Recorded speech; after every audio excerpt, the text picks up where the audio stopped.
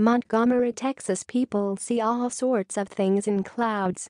One man in Texas saw something divine and thousands of social media users are agreeing with him.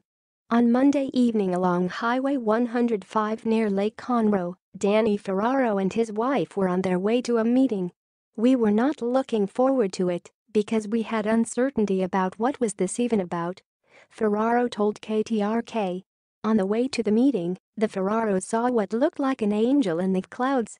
Ferraro took out his cell phone and took a picture through the windshield as he was driving. He posted the photo on Facebook, where it is taken on a life of its own. "I never even dreamed that we would get 1,000 shares or anything.